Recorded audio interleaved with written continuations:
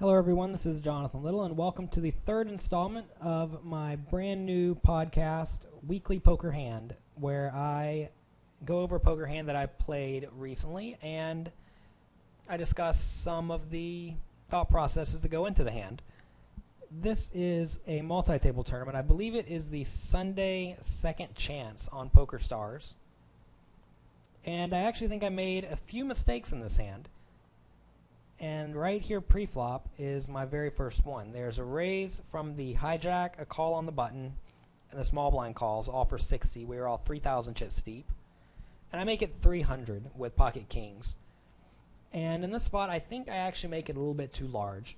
Even though the Sunday Second Chance is generally a pretty soft tournament, which means players will call larger raises, I think we're still better off just raising a little bit smaller here, something like 240. You really want to keep your opponents in with hands that are drawing very thin, like King 10 offsuit and 9-6 suited, hands like that. And I think if we raise to 300, they will tend to fold those a lot of the time. So I think I need to make it just a touch smaller here. And the hijack and the button call and the small blind finds a fold. It comes 9-6-2 with two hearts, and I bet 760 into the 960 pot. And again, I think this is another mistake. I think I bet way too large again. Notice that betting this size, all it really does is set me up for a pretty decent sized turn shove. But in reality, when I'm this shallow stacked behind, if I bet something like 400 on the flop, I can then bet maybe 700 on the turn, then shove the river very comfortably.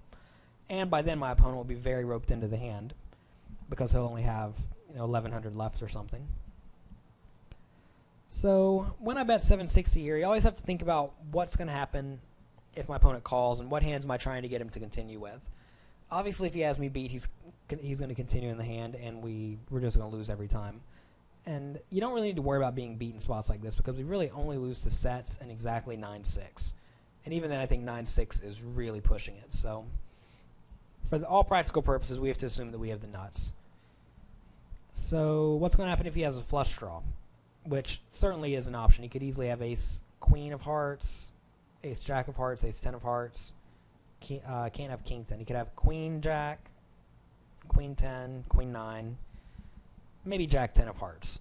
So against those hands, I would like to bet large to charge them, but it really doesn't matter that much because we're probably going to get it all in anyways. Because if I bet, say, 400, they're just going to shove on me. And against the 9...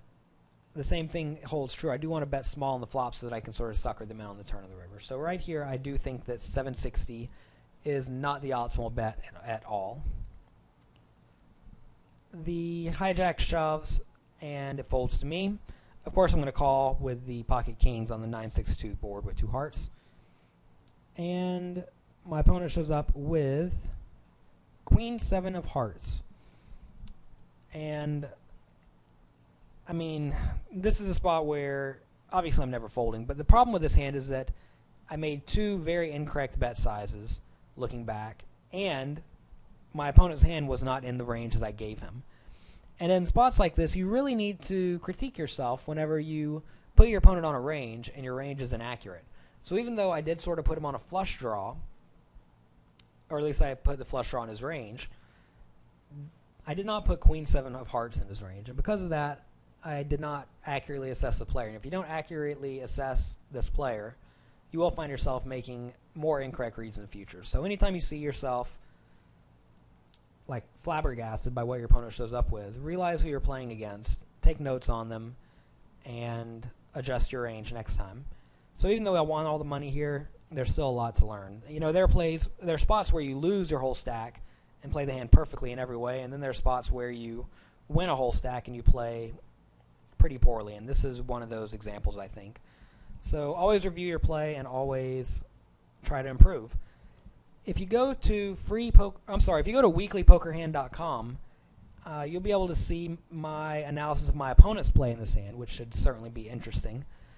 So check it out at weeklypokerhand.com, and while you're at it, pick up my brand new poker book, Secrets of Professional Tournament Poker, Volume 1. I discuss how I play basically every hand from every stack size, and I teach you how to think like I think, which is going to be good for your poker game on average. So check that out. You can get that on Amazon.com. Secrets of Professional Tournament Poker. And for the video of this podcast as well as the analysis of my opponent's play, check out weeklypokerhand.com. Thank you very much for watching.